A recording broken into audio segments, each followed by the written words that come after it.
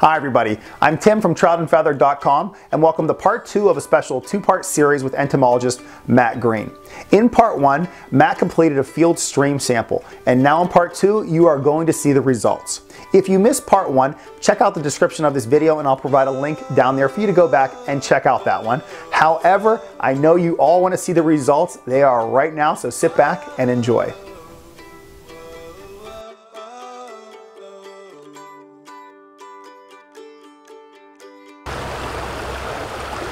Okay, Matt, now we have a different kind of look. Will you tell everybody what happened after we came off the stream? So, Tim, after we came off the stream, I put the contents of our net, whatever you saw, the sand, the debris, the bugs that are in that, into this little Tupperware container here. Okay. I also placed the watercress that we have over here in this small plastic Tupperware container, and so just so it's got water in it, doesn't kill anything. But okay. And this is just the stream water? Yeah, just stream water. And from what you could see, these really fast-moving, you call them animals if you want, invertebrates. These are arthropods.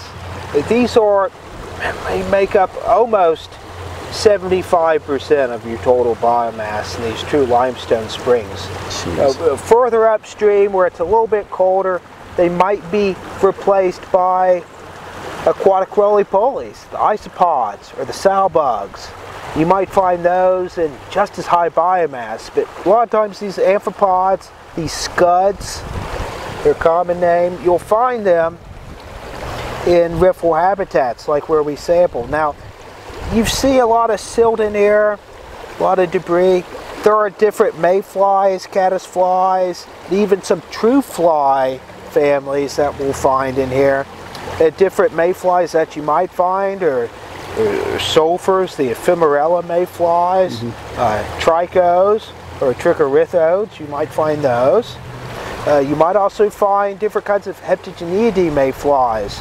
These are flat-headed minnow mayflies. They kind of look like small horseshoe crabs, and they're in here. But you might also know those as the March browns, the gray foxes, the Stenochron interpretatum mayflies, also called orange cahills here locally.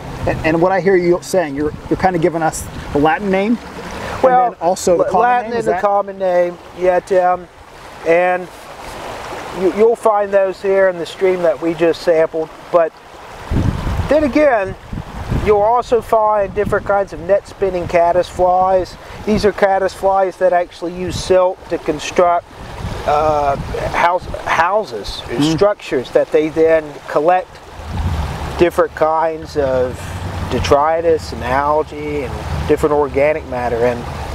Now right here, I don't know if you guys can see this, but we have a very interesting bug right here. This bug here. This is a granum caddisfly in its case.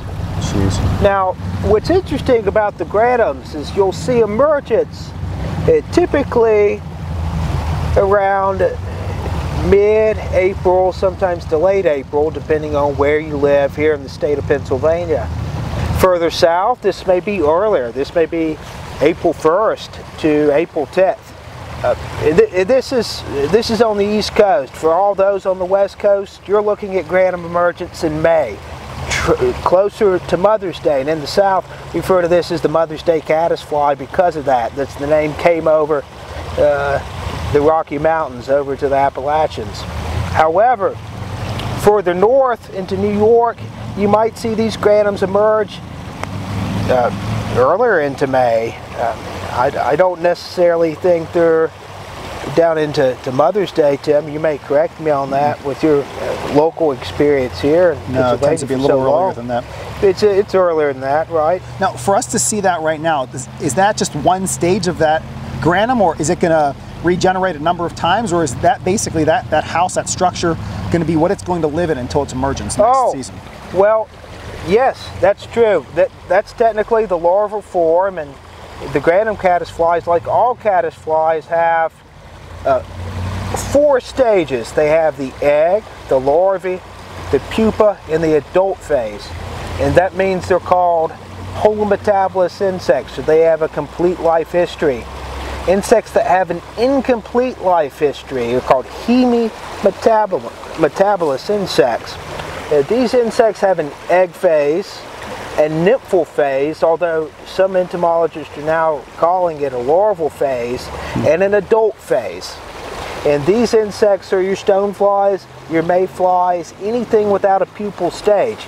Now, I don't know if you can see this, however, we have a free-living caddisfly here. This is a hydrocycid. It does not form a case, but instead forms a retreat, like we discussed earlier. It looks kind of like a little grub, almost. Let's see. Anyway, very interesting. And those are your mottled brown caddisflies. They can actually emerge just after the Mother's Day caddis, or your granums. But they technically are what's called bivoltine. Normally. Sometimes they can be multivoltine, but they're normally bivoltine, meaning they have 2 emergences in a year, 2 adult phases. These are going to be in the spring and the fall.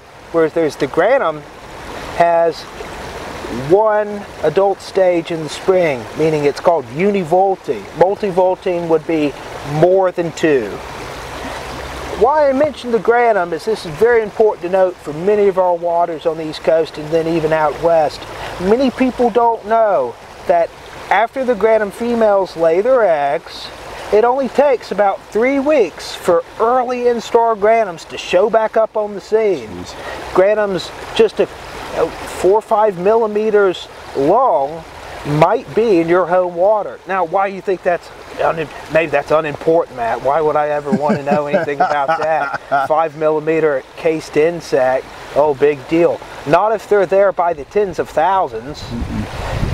Next time you're on your stream, your local water, and if you know a little bit about granum biology, right about the time you'd see the sulfur or the green drake on your local water, pick up grass. Aquatic grass that almost looks just like the grass that grows in the riparian. Looks like grass you'd plant in your front yard. It's in your streams, especially here in Pennsylvania. Go over to it, pick it up, and look at it, and I'm willing to bet money you might find case granums on that grass in mid-May. Matt, that's really cool information about the granums. The one thing I want to kind of pull back on and take a peek at, there are so many insects in that container. It astounds me how alive that is right now. But for the sake of the viewer out there, when we look in there, we're seeing 50, 75, 100, but there's a lot of different sizes. Could you just give the viewer an idea of what's the range of sizes that you're seeing right now in the container on the right? Well, if you're talking about hook sizes, Tim, what you're going to see here is anything from, probably about a 14 to maybe down to 24, 26. Okay. And that's why fly shops and a lot of folks tie and sell these really small larval imitations of insects. One thing I didn't talk about briefly was the aquatic true flies that we have in here. And this is summer, Tim, but I see some black flies in here. Yeah. And you'll find black flies in some of your summer samples. One other point that I wanted to touch on is, why do we do this? Why is this important? Why should I be interested in this? Something we never really quite ticked on exactly. And that's, well, by taking this sample, you have a very good idea of what's in here right now. I would encourage you to take seasonal samples, winter, fall, spring, and summer. I also would encourage you to take these insects that you find, preserve them with ethanol, ethyl alcohol. You can use rubbing alcohol, that's perfectly fine. Small bottles are fine to store these insects in over time. They will keep very long as you change the ethanol out every couple of months or so at first, and then every year after about 6 months. Will that keep them color fast as well? Will that keep that true color? Not necessarily. There are different tricks to that, but we won't talk about it per se. Some people use acetone, but that becomes a little bit difficult to find in the grade required. You need a high laboratory grade. Okay, so I hear you're basically saying that's another video in the future. Too, but you can buy acetone at a place like Walmart, but that acetone is mixed with different things that are only going to do damage to your insects. Okay. So what I've always done is to simply write it down, and then when you place these insects in a vial for storage later, you can write down or type out a printed label with the location information and what it is. And in that label somewhere you can say this insect was brown before I placed it in ethanol, or this insect was orange. And that way when it comes back to it, you can say, you know, normally these pickled specimens are great for having size right there in front of you and distinguishing between features and identifying later. If you really want to know color well, take a picture of it. That sounds great. Yeah. I think you've given us more than enough information to digest. Let's kind of change the camera angle one more time and we'll kind of wrap up this, okay? Sure. All right, thanks, Matt. All right, Matt, so we've done the stream sample. We've looked at the insects. For all the fishermen out there, what's the next step? Where do they take all this information? Well, Tim, I think that goes back to why are we actually doing this stream sampling in the first place? Why are we involved in this? If for somebody like me, it's twofold. It's being a professional entomologist, taking these samples to determine what kinds of environmental factors affect these aquatic invertebrates. The other fold to it is, as a fisherman, as a fly fisherman, I want to know how to better imitate these insects. And it starts with the stream behind us. We go out, we sample these insects, we come back, we tie them, we develop flies to fish these insects so we can better imitate the food items of trout and catch more fish. And that's the biggest part of it, and anybody can do this. You don't have to have an advanced degree. There are plenty of easy to use resources out there. As some people might say, you want to match the hatch, and you can certainly do that, but you can also tie your own flies that imitate the general morphology and body types and profiles of some of these insects. You don't have to be complete whiz to do this. You just need a good net that won't float away. That was very well said. The one thing that we want to point out for the purpose of this video, we're not sure when you're watching this, but we're completing this stream sample at the end of July. And I love that Matt said earlier in this when we were doing it, hey, make sure you do this quarterly. Try to get out there every 2 or 3 months because we're on a limestone style stream right now. And maybe it's going to be a little bit more consistent if we came back in April or if we came back in December. But on your local waters, it may not be. And you want to make sure that you're doing your best to imitate those natural insects that are out there. Matt, any final advice or anything else to kind of wrap it up with your thoughts for everybody? Sure thing, Tim. The final goal to all of this stream sampling should be for you, the angler, to not ever do any more stream sampling. The final goal should be to conduct lots of sampling, build a reference collection, know what's there, so when you arrive on the stream, based on habitat type too, for example, there are certain insects that only live in watercress, or only live in some thermal habitats, like this limestone spring creek behind me, that may not live anywhere else or live in other habitats with different conditions and lower biomass. So your ultimate goal, Tim, is to develop these collections and this information so you just arrive and you just go at it and have fun. And you might actually figure out something that you never knew existed and develop a newfound love. You just never know. So I encourage you to get out in your streams and sample, and in the process, you'll become a better fly fisherman. Trust me, Matt is one for sure. The one thing that we did want to mention, Matt has done presentations, he's done demonstrations of these stream samples. If your group is interested in something like that, or maybe you're Trout Unlimited, or your, we'll say just local trout club, by all means, shoot me an email at tcamisa@gmail.com and I'll put you in contact with Matt so we can get all that stuff taken care of.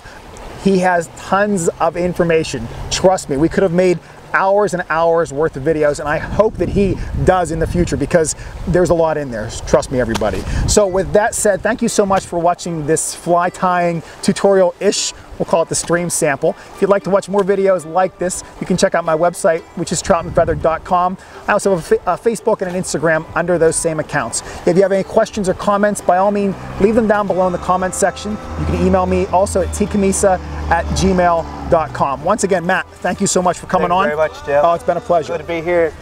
And everybody, undisclosed fishing location.